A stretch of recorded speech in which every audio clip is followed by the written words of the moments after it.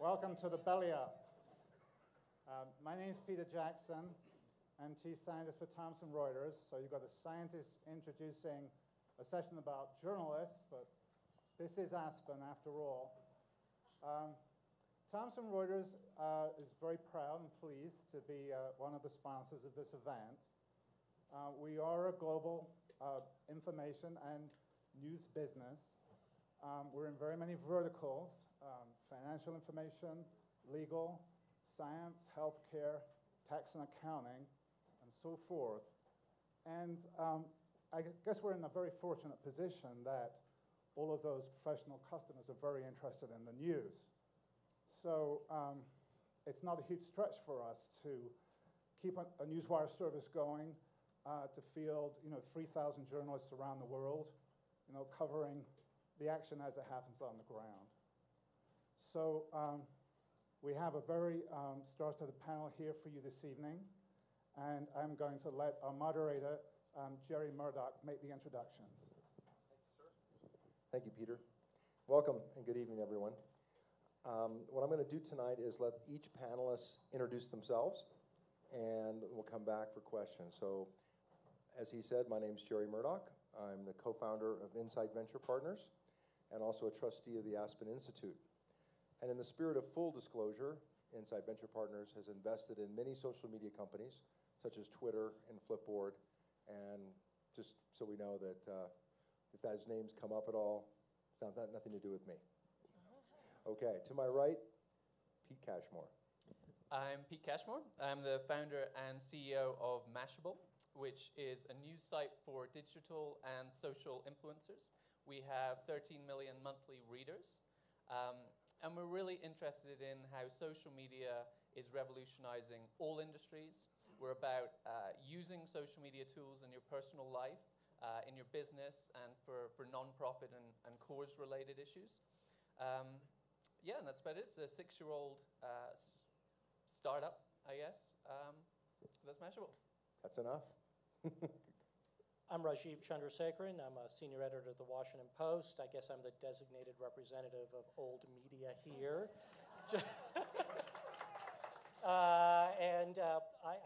I will get this confession out of the way right at the beginning. While I have a Twitter account, I don't think I've ever sent a tweet in my life. So I think I may be the only panelist not to have tweeted. Okay, at least a comrade in arms here. I spent a couple years running a department of the Washington Post that was trying to meld the old school print newspaper newsroom with our website. That has now occurred. And so I work at a newspaper where we're trying to embrace the new world of social media while I go off and do really bad things like write really, really long stories that can't be tweeted or easily linked on Facebook. My name is Orville Schell, and I'm a longtime writer, journalist, and was dean for many years of the Graduate School of Journalism at the University of California, Berkeley. But my real field is China, and that always introduces a very curious new element into any discussion about new media, social media, or the internet. I'm Vivian Schiller. I am just coming to the end of a 4-month career interregnum. On July 11th, I'm going to be joining NBC News as Chief Digital Officer, a newly created position to figure out a digital strategy for NBC News. Prior to that, most recently, I was President and CEO of NPR. Prior to that, I was the General Manager of nytimes.com, the New York Times website. Prior to that, I was in television at Discovery, CNN, and Turner Broadcasting. I heard some applause out there for you here or there, too. So my name is Thomas Goetz. I am executive editor of Wired magazine, and where we write about this stuff and also try to participate in it. I also, like Orville, I have a subspecialty including or beyond my Wired tasks, which is health and medicine, which is what I write about. And I have been blogging, which is a form of social media, on and off since 1998, which is a neat segue, too. Ariana Huffington, and I am now the president and editor-in-chief of the AOL Huffington Post Media Group, which was created after AOL acquired the Huffington Post, which I co-founded in May 2005. And since the merger, we brought together the AOL sites with the Huffington Post sites and are now run a combination of a journalistic enterprise with a total of 1,350 professional journalists at the local and national level, and a platform available for thousands of bloggers to blog every day on whatever interests them, from politics to sleep and shoes and anything at all. And actually, Rajiv, I believe there will always be newspapers. I think there's a hybrid future coming along, a convergence between Mashable and the Washington Post. Great, thank you. You may notice that Ariana is going to have to leave a little early this evening, so if she walks off the panel, don't think she's offended or anything like that, but she has another engagement. So because she is going to leave first, I'm going to start with the first question to you, Ariana. Your company, as you just said, was sold to AOL for over $300 million, which is about 25% the market cap of the New York Times. Assuming that your acquirers are rational people, they must think your company is going to grow and be worth at least, what, maybe half of the New York Times, or maybe the same value as the New York Times. How do you think about that, and do you think you'll eventually have the same level of investigative journalism capability that the New York Times had at its peak?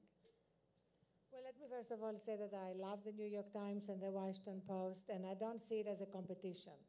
I see it as I said earlier, combining professional journalism, the best of the old, fact-checking, accuracy, fairness, with the best of the new, which is about engagement. That's the paramount essence, if you want, of new media.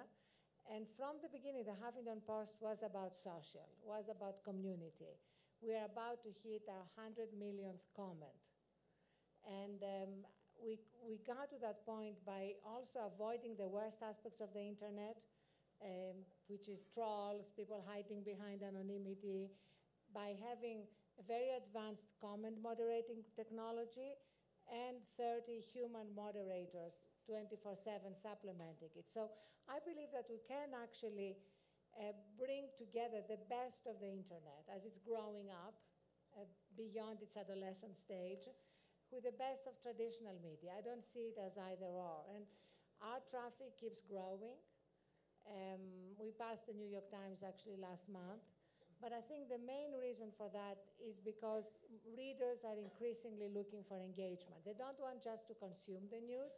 They want to share the news, evolve it, develop it. You know, Will.i.am, if I may end by quoting that great sage, Will.i.am, he said we used to consume news sitting on a couch, and now we consume news galloping on a horse. We don't just consume it, you know, we share it, we pass it on. It's a very different experience, and really self-expression has become the new entertainment. That's interesting. So tell me, and any of the panelists, you can jump in here. The Pew Research organization last year put out an article about how news is consumed, and they entitled it Personal, Portable, and I think this sort of new trend is consumer behavior, where they want to participate in sharing the news, they want to comment on the news, they want to receive it in a way not in classic two-dimensional space-time of a certain 7 o'clock on a certain channel, or receive it in the morning paper, but they want to receive it when they want it in a personalized way.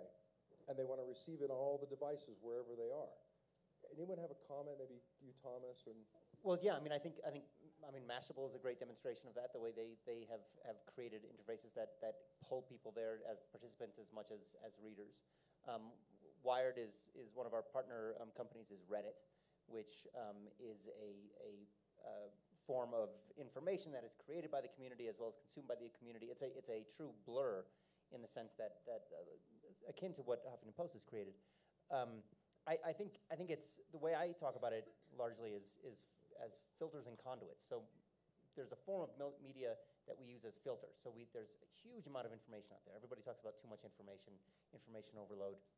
And we still depend on medium, often mainstream media, to filter all of that for us and provide channels by which we consume what we want to consume.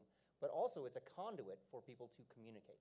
And I think they're not mutually exclusive, as Ariana said. And I think that the fact that we're creating hybrids is a sign that we still, the core need to have information and curate information and deliver information is consistent throughout. I think there's something unique about this generation. I mean, when I started Mashable, what I noticed very early on, and the reason that I kept doing it, was that I put up this blog, write about technology and startups, and suddenly there were lots and lots of comments, and people were emailing me, and it became kind of a movement. And I think there's an expectation with this generation that they want to participate. They don't want to be broadcast to. They don't want to sit and consume content. They want to feel part of a community. So whatever we do at Mashable, we think in terms of how can we engage the community? We're a very small site, but we have massive reach. And the reason that we have so much reach is that all of our readers are essentially our distribution channel. They're almost all publishers themselves. They have these tens of thousands of Twitter followers and these hundreds of Facebook friends. And suddenly, everyone has a broadcast channel. Everyone has a printing press, and everyone wants to engage. They want to be the first one to spot that story, maybe on our site, maybe on other sites, and share it out to their network. And people also want to participate by contributing content. A lot of our coverage now is there'll be a breaking news story. So last month there was the Vancouver riots, and we were getting all these twit pics sent in, and people were saying, look at all this coverage. You guys going to pick up on twit pics and YouTube videos from the ground? I think it's happening on both sides. People want to participate by creating media, and they want to participate by sharing media, and it's essentially a printing press in their own hands. Great. Tell me, Ariana, you spoke a little bit about engagement early. Do you see that this behavior is something that you're trying to honor? And the idea of what you just said about people wanting to contribute, you've been known for having a lot of citizen journals, particularly early on, citizen journalists that are actually publishing, and you're publishing their work. Do you think there's going to be more citizen journalists? Any what? More citizen journalists? More citizen journalists? Yeah, people that are on the ground in the place that are writing a tweet or something on their Facebook page, or that actually or on their blog, and that gets picked up and published by, say, Huffington Post. Oh, absolutely. I feel that, as you just said about Mashable, basically everybody with a laptop or even a smartphone has the power to broadcast. The question now is who is trusted. That's why, as Craig Newmark said, trust is the new black when it comes to media. Because you can broadcast, but are you going to be trusted? Are you going to be shared? And that's why increasingly, who is trusted is going to determine who has the most influence. But the old way of simply consuming the news at a certain time is completely gone. And one of the things that some in the mainstream media still are having trouble understanding is why are people spending so much time creating media without being paid? That's something which is still very hard for people to understand, because they are confusing professional journalism with that self-expression that is basically now driving so much of what people do. Nobody ever questioned, why are people sitting on a couch watching bad TV for 5 hours without being paid? Nobody ever asked that question, right? But people are saying, why are people blogging on the Huffington Post or updating Wikipedia entries or putting stuff on their Facebook walls or whatever, or creating videos for YouTube? And the truth is that people are loving that. It's a source of fulfillment. It's a source of tremendous engagement. And it's also about giving back. There's an amazing amount that's being done, not just for themselves, but to promote a cause, to highlight a problem, to right a wrong. I don't want to sound incredibly idealistic, but I am about new media. I believe that it's just, while so much of what's happening in Washington, out of what the establishments are doing is dysfunctional, so much of what's happening on the ground is deeply encouraging. That's interesting. You just talk about Washington being dysfunctional. Today, Orville, on a panel, you talked about civic engagement, and the media was sort of dysfunctional or sort of in a tough state. Let's move back from social media specifically for a second and look at the overall world of media. Tell us your view of it, where we stand right now. Well, I think it's undeniable that the mainstream media is in trouble largely because its business model has collapsed. And I think inherent in that whole equation is the fact that it's gotten perhaps too much driven by commerce. So it's seeking not niches really, as it was promised on television and the internet, but a lot of eyeballs. I don't want to be a strict constructionist, but am I wrong? Is our topic, is social media good for journalism? Was that the topic? No, something like that. Yeah. Now, let me just say one quick thing about that. I think we could turn that one around too and say, is journalism good for social media? Because in fact, I think these two things really belong closely and intimately together. I don't know if you've ever made this observation. Jet planes are sort of the highest level of technological sophistication. And yet, when you get in a jet plane, everybody has their nose in a book or their Kindle or their whatever. And all of the social media, all of the internet interactions end, for most people, except for those rare few who Unless you have Wi-Fi. well, and there are a few people who are now doing that. But then when you get back down to the ground, you get back to this new world. And it is a kind of a reminder to me that I think social media would be rather hollow and have very little to discuss except I had a hamburger at Belly Up without the mainstream media. And I think this is a connection which really needs to be highlighted, how one makes that partnership more functional. I don't know. But I'm not sure I fully agree that mainstream media is somehow powering this social media, or that everything that, I guess what's implied there is that everything that's being discussed on social media, or a great deal of it, is coming from mainstream media. I think when we talk about cell phones and we talk about empowerment, we talk about all these new sources of news. There's a lot of news breaking on Twitter right now. There's a lot of, you can just be there on the scene. Generally, you're going to have an individual, a member of the public on the scene before you can get a reporter down there when something big happens. There's a tsunami, there's a riot, there's something big happening, there's something sudden. You're not going to have a reporter in place. That's going to break with someone posting a photo to Twitter or a YouTube video, and then it's the job of an editor, of a professional, to establish trust. Right? We have all these photos being uploaded. It could be, it could be an old photo. We don't know who the source is. So we need that layer, and that's the role for journalism going forward, is to be the layer, the curator, to say, okay, there's tons of media out there, but we need to establish trust. We need to select what media is genuine. We need to have trusted sources, and we need to just have a curation layer, and that's where journalism lies. I don't think that mainstream media is necessarily powering all of what's happening on social. I think social can be the starting point, but it's very much the case that we still need journalists to be that trusted source, that curator. I think journalism goes well beyond curation of observed details that come in. If our global news content was simply driven by what people were seeing with their own eyes and tweeting, boy, the public discourse would be pretty shallow, at least in my humble opinion. I feel like the guy who works at an enterprise where we go into the mines every day with pickaxes and we chisel away the raw ore of facts. It's not very sexy. It can be a little hazardous. We don't get paid very well.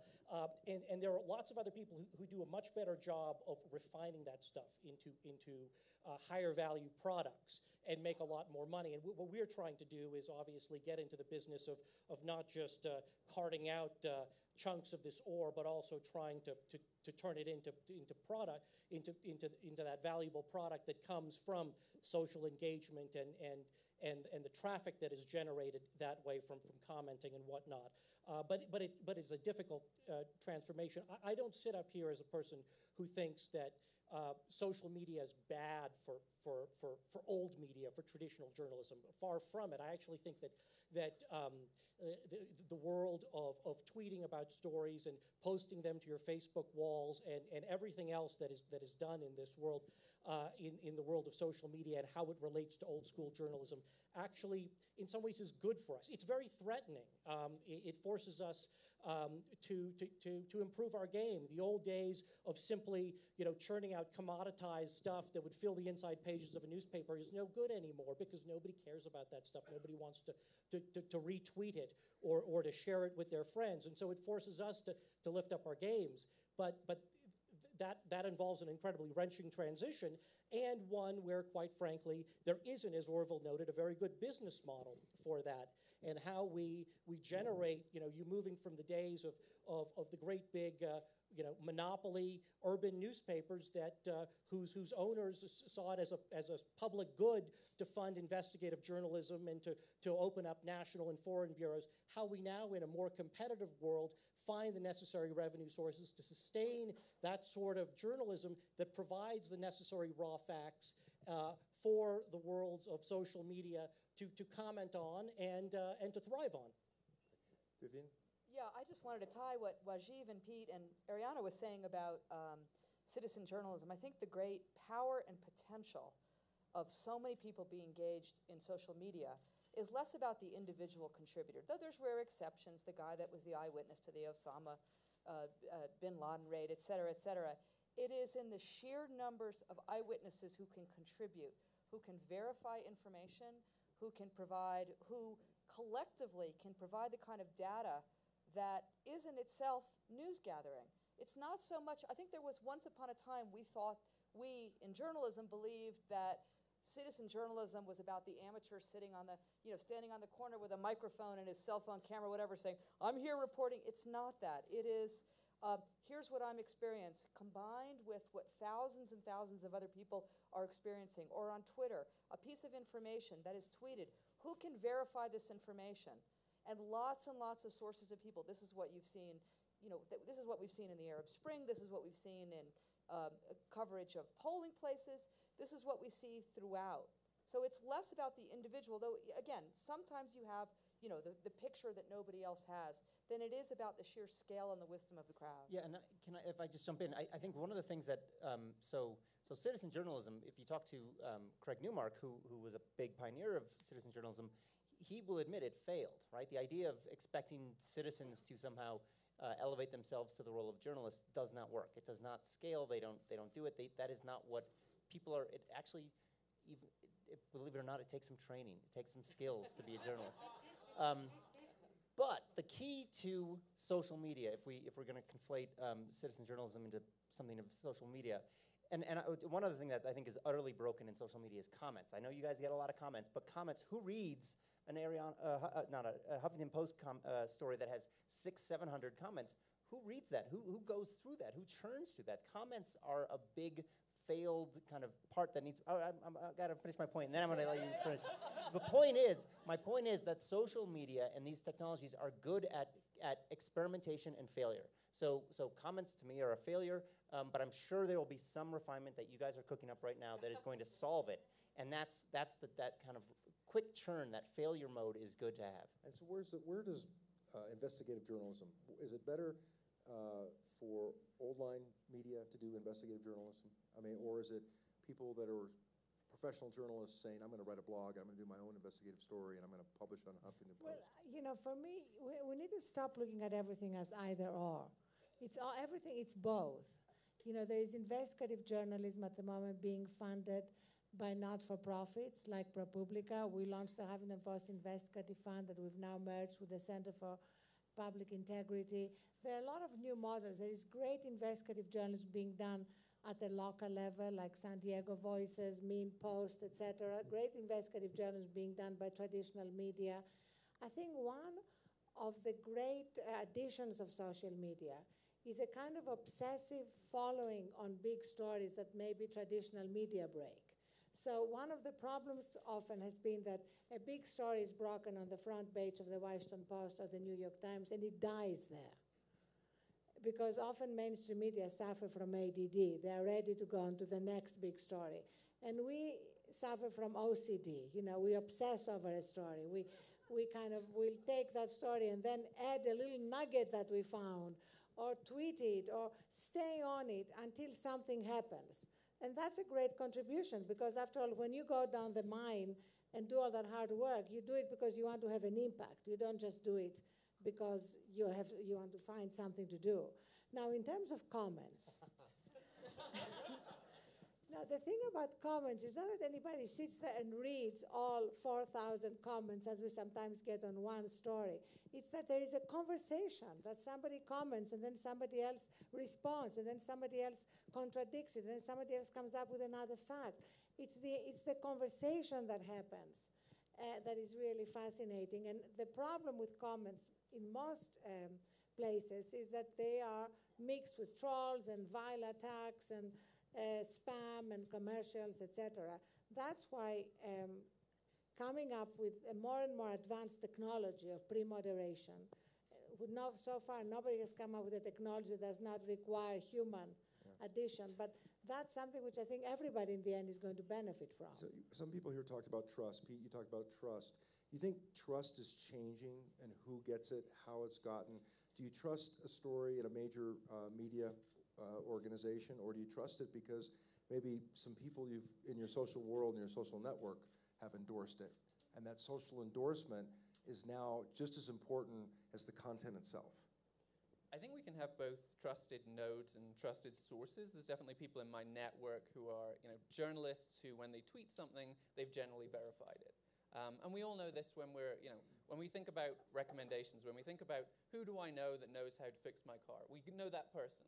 And we also know the person who do I know that's always accurate when they tweet stuff, and who's the person who just tweets stuff and doesn't really read the article. So I think we have trusted nodes, but I think we still have trusted sources. I think, we very much watch, when, Michael Jackson dies, we look at TMZ and we go, we'll wait for the New York Times to cover it, and then we'll cover it ourselves. We're waiting for that, we're digging. So I think there's still trusted sources. Just coming back to the comments issue that was raised, I go to comments for a few reasons.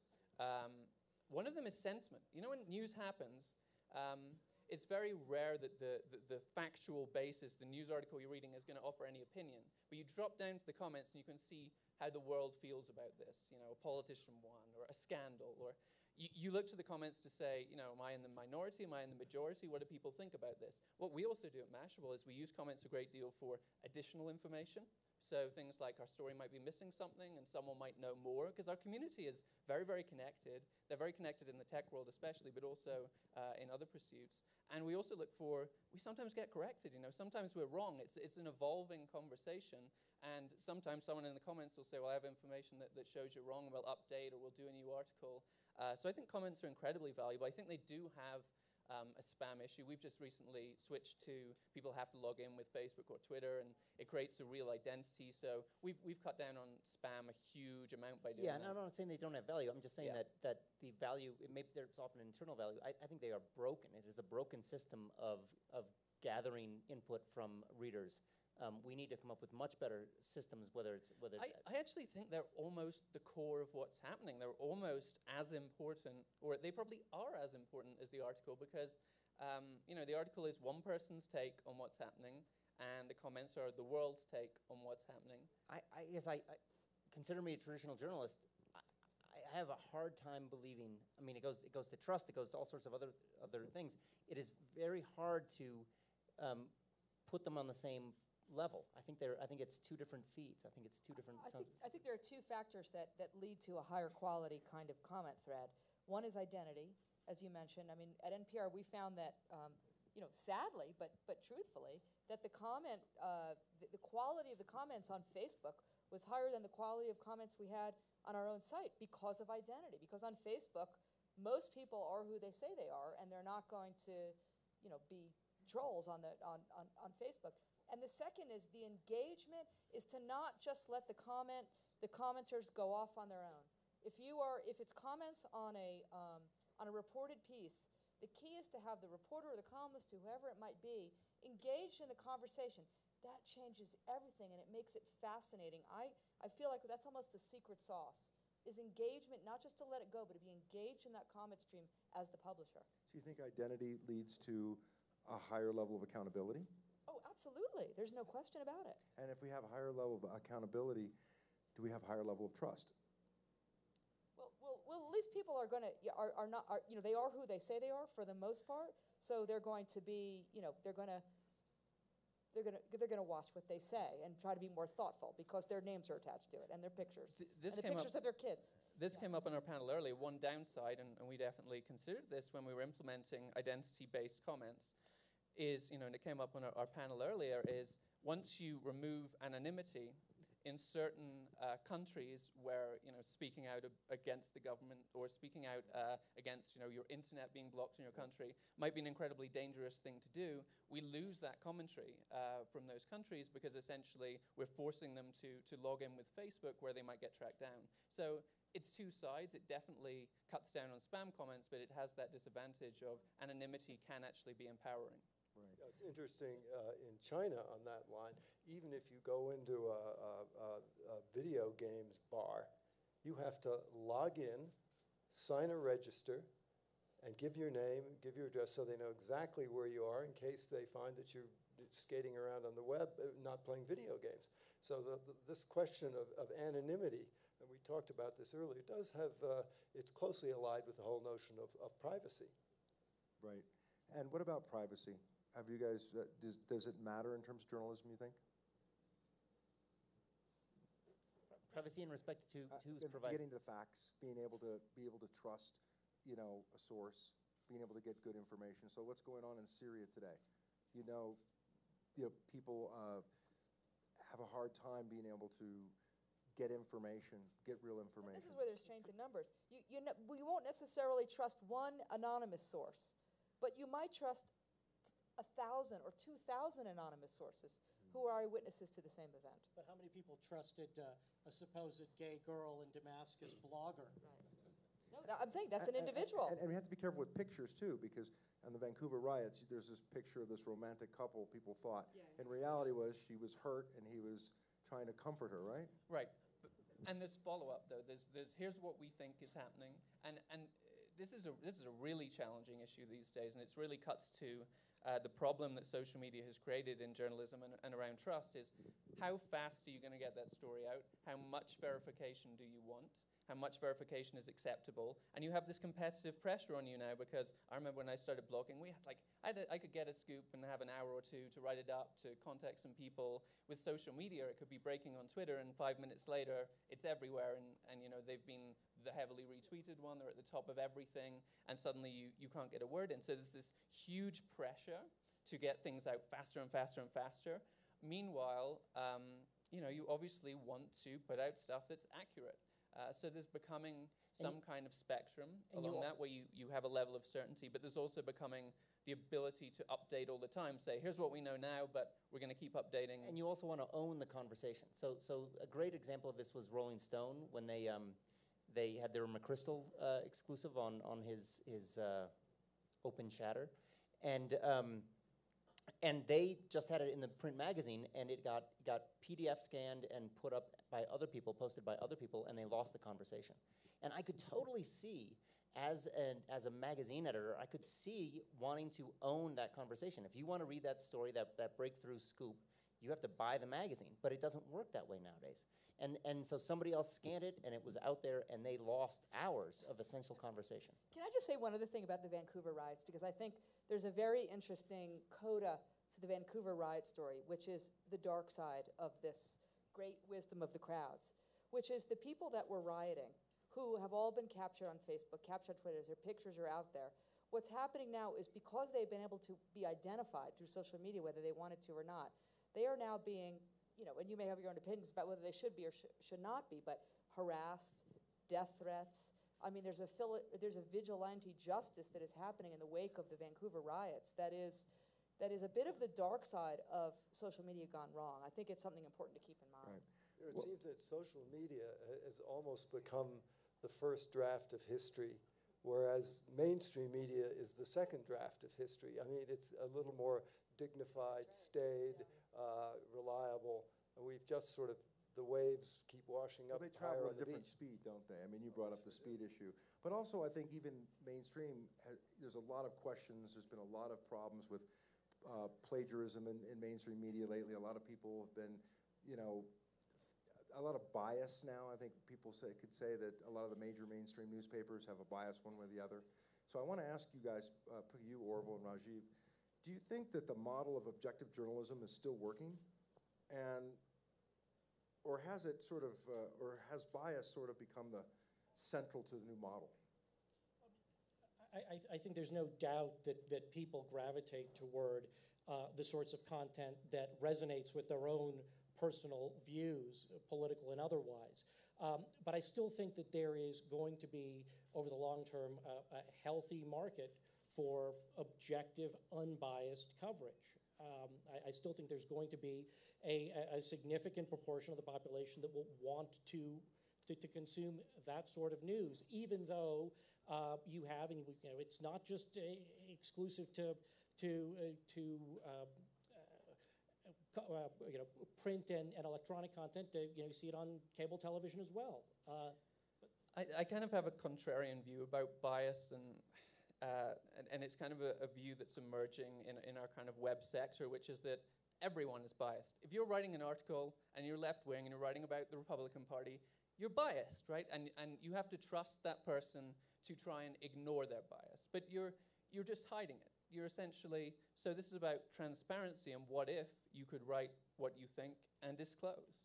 And I think it comes down to transparency and disclosure. And we've had these new social media policies with some of the newspapers where they say, well, you can't tweet any political opinions. Right. So is that honest? Is it honest to say, well, we're going to pretend that our writers don't have any political opinions so it appears objective?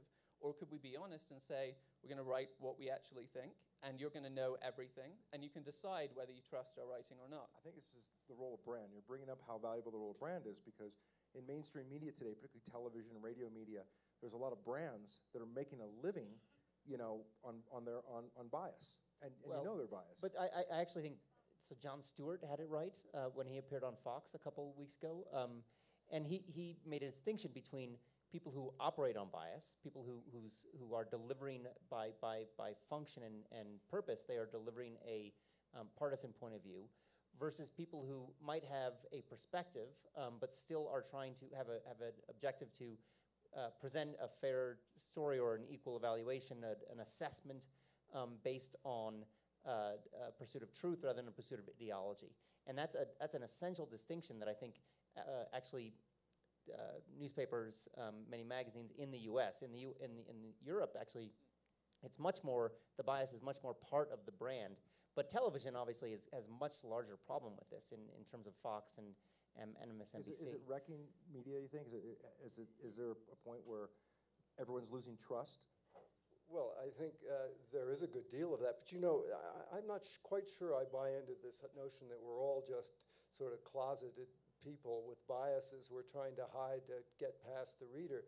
I think the kind of really great journalism, in my estimation, and I've had this happen many, many times in my life, I'll go into a story and I'll have a kind of a predilection, and yet I will come out of the story. I've just written an article actually for The Atlantic where this happened, and I have a completely different perspective. And yes, it is a bias at the end, but it wasn't the bias I went in with, and good journalism discovers. I would also add, there's a huge amount of journalism. I mean, a lot of this conversation about journalism comes down to talking about political journalism. There's a huge amount of journalism that has nothing to do with politics. So science journalism, which is an essential part of how we learn things and how we're informed, is largely, oftentimes, not political. There are political aspects to it, but I think that's where you can get reporters who are looking to provide an answer or clarity to an issue rather than to get across a certain argument. Okay, well, listen, we want to take a few questions from the audience. We're just running out of time, so if people have a microphone, go ahead. This lady here. Can we give her a microphone, please? Right here, right here, right here. I'm number 2. We need to get you a microphone.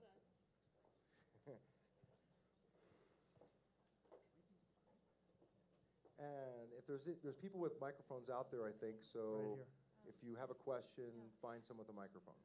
First of all, I think everything is biased, everything we read. I was so afraid about Iranians, so I went, and I didn't want the newspapers to own my mind. So I went to Iran. I spent 3 weeks to find out about myself. And frankly, they all love Americans, okay? It's just those bad Revolutionary Guards that don't like us. But what I wanted to say, in terms of engagement, there's another issue to all the social media news, and it's inspiration. I mean, that's what I like about it, the inspiration. I get inspired by other people's free thoughts and unbiased opinions. And how does journalism get to be unbiased when the lobbyist runs our country? They completely run our country. And also, often the president doesn't let someone into a press meeting unless they're going to write an article that's amenable to the president. So your question is? My question what is, I'll tell you what my question, no, my question is, do you think that Klaus that got released today finally got a contribution through to the maid, paid her off? Why in the world was this man released? Thank you, thank you. You're the smart ones, I'd love your opinion. Okay. Does anyone else have a question? I can't say I did read the article. Guys, we're almost out of time, and there's a few people with a question. If you could just please not have a preamble and just go directly to the question, that would be really great. So let me give that a shot. My question. Thank you so much.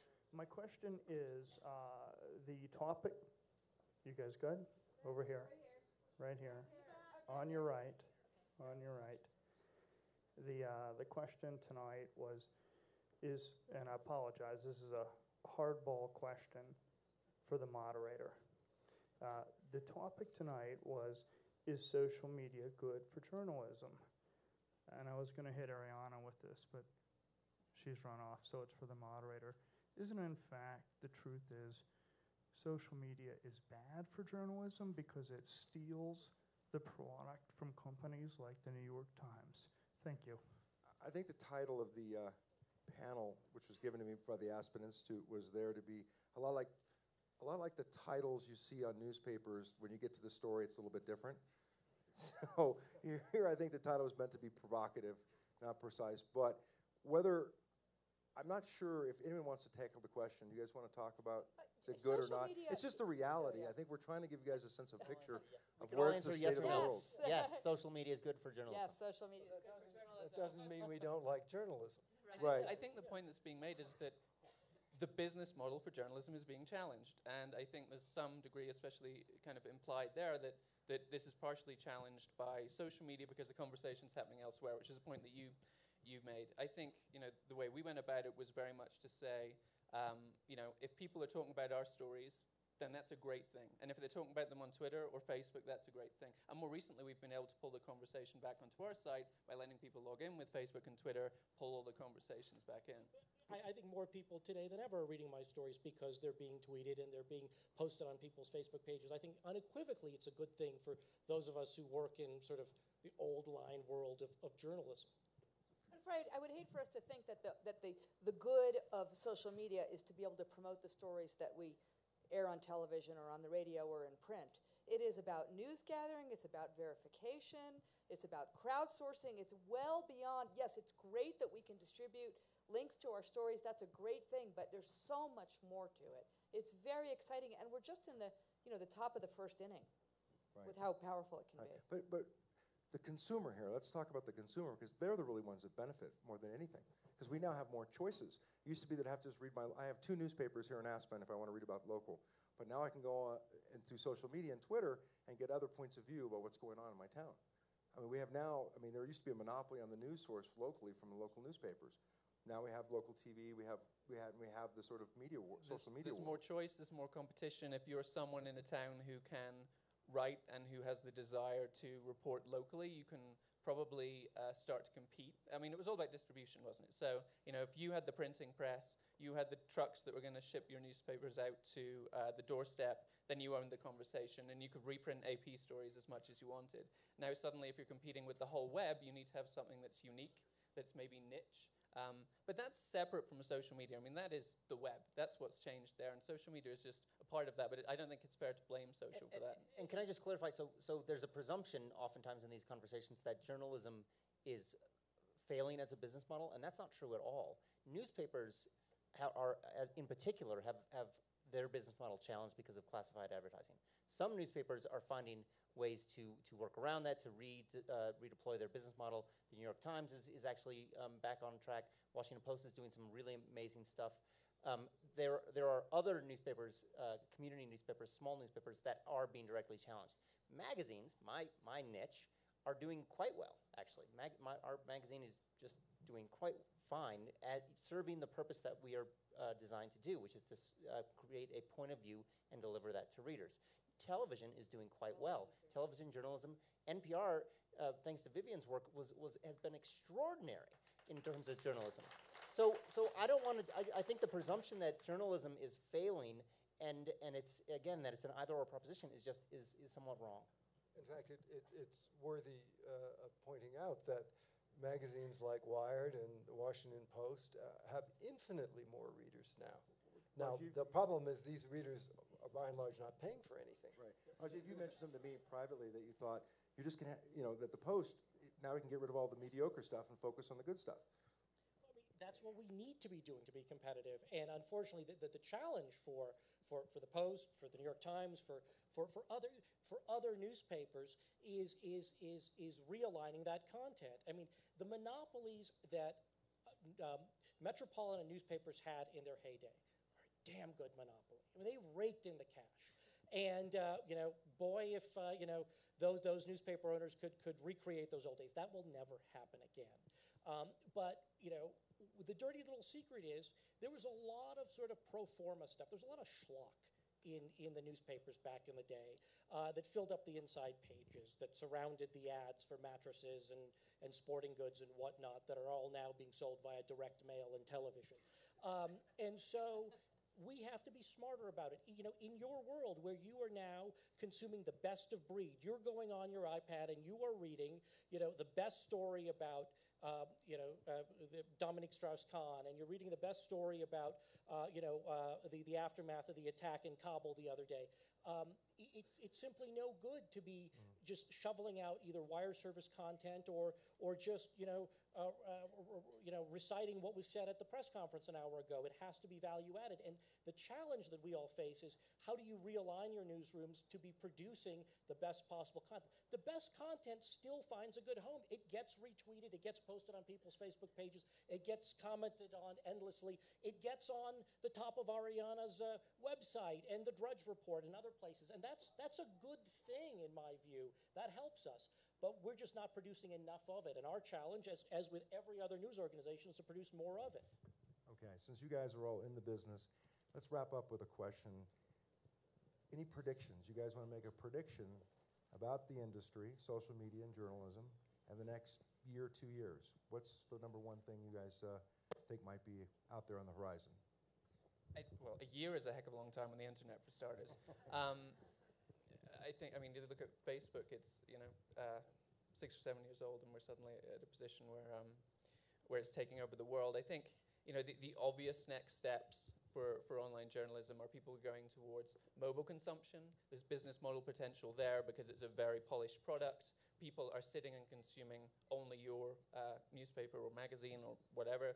I think video is going to be huge going forward. People are wanting to consume stories in a way that is more visual, and there's faster connections that are enabling that. So obviously my two really obvious picks, because it's hard to predict what's going to happen on the internet, is massive mobile consumption and monetization there. People are prepared to pay for stuff on their iPad and their iPhone because it's a packaged good.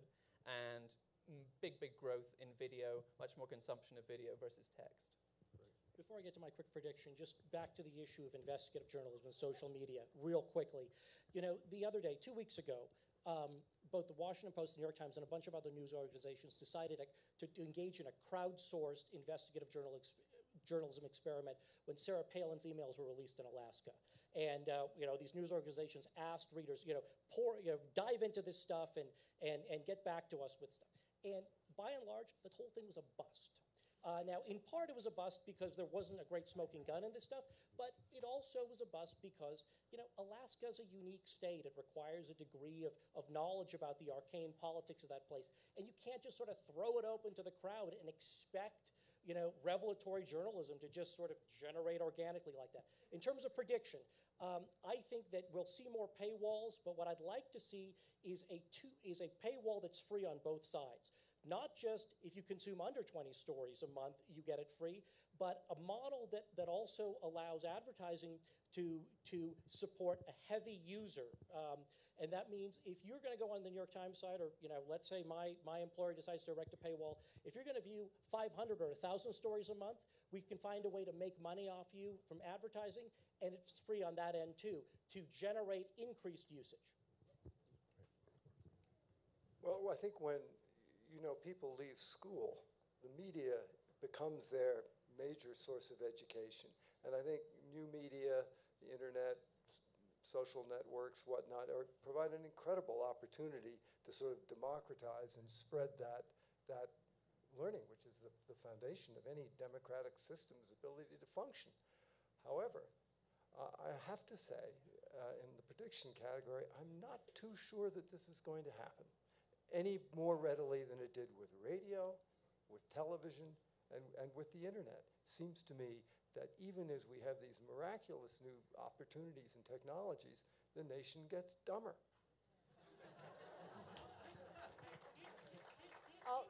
I have a lot of predictions about the future, and I don't want to repeat, so I'll just pick one specific thing just to be a little bit different, which is the rise of the two-screen experience. I mean, this is already happening.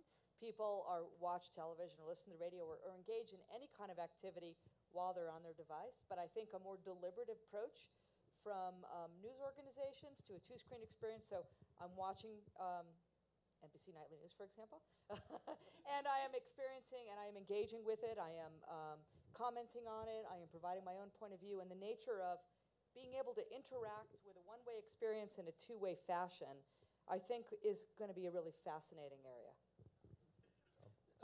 So I think there's all sorts of blue sky out there, but one area that I would talk about is the web is really when you're in a web environment and delivering journalism, you are forsaking your boundaries, the way you kind of contain that content. So as Rajiv was saying, you may have one story that kind of gets out there, but the way you deliver it is you forsake that. In magazines, for instance, that matters a lot because we create an experience.